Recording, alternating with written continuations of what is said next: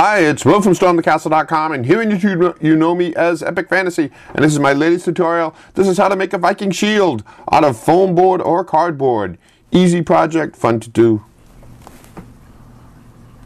Dioramas, origami, catapults, and trebuchets, telescopes, terrariums, bonsai trees, and paper games, swords and shields, and real blacksmithing, model rockets, animation. I teach the art of real creation. StormTheCastle.com. Let's make something.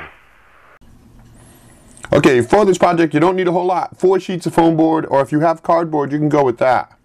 And a bowl and some glue and some paint. That's it. So take 2 sheets like this, and we want this shield to be big. So take 2 sheets of your foam board, lay them side by side, and put a couple of pieces of tape on them to keep them together. And this is, I'm assuming you're using the standard 20 by 30 foam board. Make adjustments as needed if you're using a different size.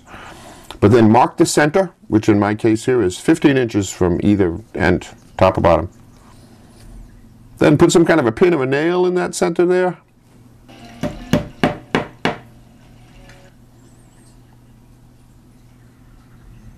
And then make yourself a nice little compass here so we can draw our circle nicely. And this is 16 inches long, and the marks there are 14 inches apart, which gives us a little bit of leeway. The shield ends up to be 28 inches, but you know, so adjust this as needed. But put a holes in those points there, 14 inches apart. And now you can easily use that on the nail to draw yourself a nice, clean, neat circle. There you go. There's our shield.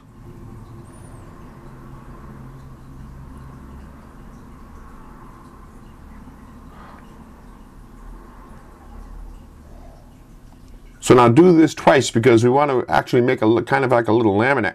We're going to do 2 layers of the shield to make it stronger and hold it all together. So you do the same process again with another set of foam board or cardboard. There we go. Grab your handy X-Acto knife and cut those pieces out. Cutting foam board is easy if you make 3 passes. Don't try to cut all the way through with one pass. It usually tears the foam in the middle. But there you go. I like it. So now let's glue them together. And of course make them perpendicular so they'll be strong. So the 2 orange slices there you see here are side by side. The next 2 orange slices we put on are one above the other. So north and south and east and west. Glue them on. I'm using hot glue. You can use any kind of glue you want. And we're actually going to do a couple more things just in the design of this shield to strengthen it even more, but it's pretty strong just like this. You know, that's one of the things I like about foam board. It's got some strength to it. So find yourself a bowl, a nice round bowl that you like. I tried a couple of different ones. I was trying to think, what size do I want? I like the larger one there to make the boss on that shield. So put it in the center and trace it out. And then cut that hole out, leaving about a 1/4 inch smaller than the actual line, than the actual circle, so you have some surface you can glue the bowl to. And my Roman scutum tutorial, you can actually make a paper mache boss if you wanted. If you don't want to use the bowl, you can use the bowl to make the boss out of paper mache or out of a plastic cloth or something. So let's make the handle. I made a template that goes all the way across the shield from one end to the other, that it's reduced a little bit in the center where your hand is going to go. And then use that template to trace out 2 on your foam board and cut those out.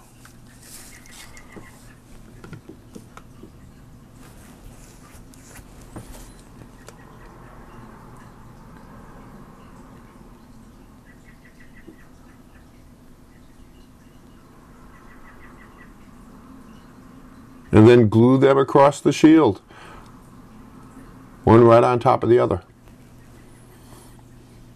And you can see now how that's going to be a handle that you can grasp.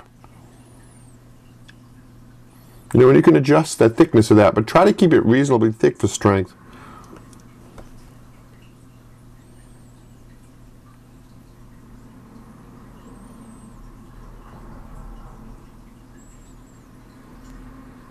Okay, now let's put banding, iron banding, although it ends up to be gold for us, around the outside edge of the shield. So grab your scraps of foam board and trace them like this to make a 1-inch band all the way around the edge.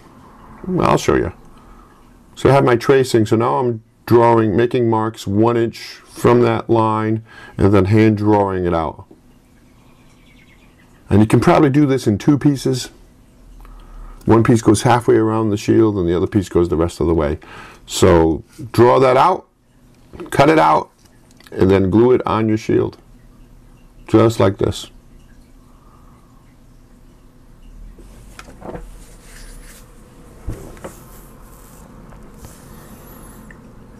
Now let me know if you want me to do another Viking project. I'll leave a comment. I'm thinking about doing like maybe a foam board Viking axe would be fun. So there you go. So now let's glue on our boss, which is our bowl.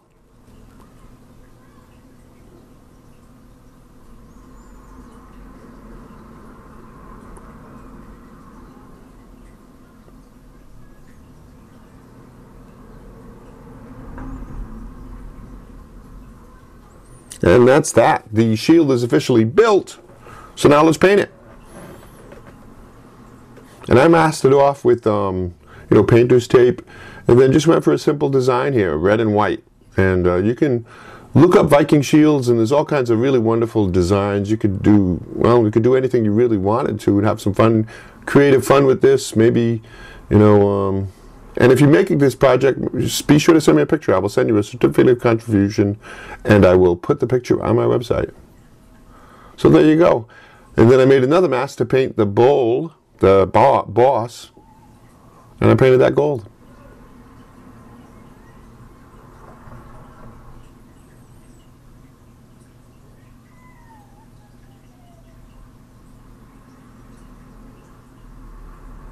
And then we finish it off by painting the iron banding around the edge of the shield. Same thing, I did gold. Lots more stuff coming. Give me a thumbs up, leave me a comment, subscribe if you're not a subscriber. Must be getting close to 800 videos now. I do 2 new videos every week. Having a lot of fun. There we go. So let's take a look at the completed shield. There we go. Very nice.